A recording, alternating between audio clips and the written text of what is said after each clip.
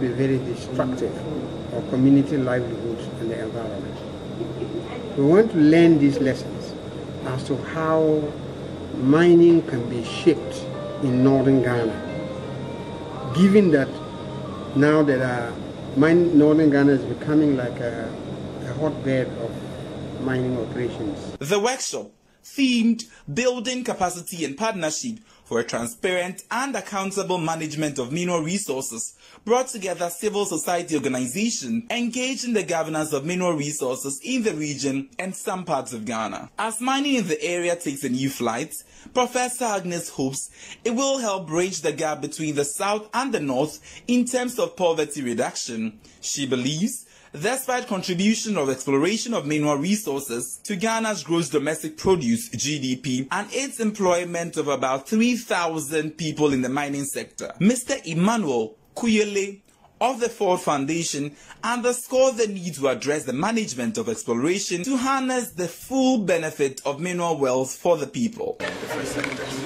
And so, from the natural resources perspective, we know that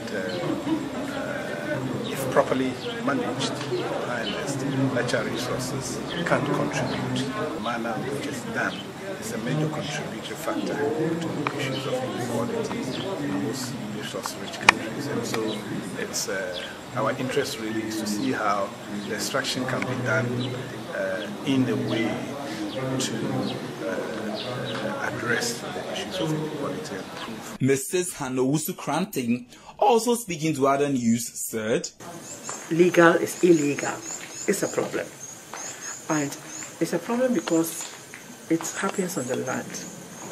And it has displaced a lot of people. When community people in the Tarkwa Western region area heard about mining, they hailed it because they were used to mining. But then they realized that they were losing out because of surface mining. And if you go to the region today and you ask a cross-section of people whether they want mining or not, people still dream about underground mining and the job opportunities that it created for their families and themselves, and also the right of people having access to surface land to use for other land use purposes. And so that was the deception of mining when it located in the Western region.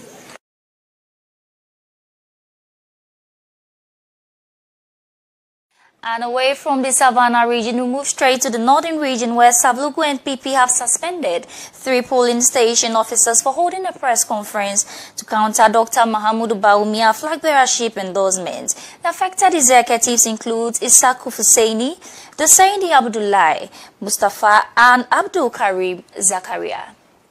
Members of the New Patriotic Party in the Sabluku constituency have in a press conference and a press release disassociated themselves from some 3 polling station officers, namely Ishaku Hussaini, Denshuni Abdul Mustafa and Abdul Karim Zakaria, in a bid to counter the Vice President Dr. Bawumia's flag bearership endorsement in the Sabluku constituency.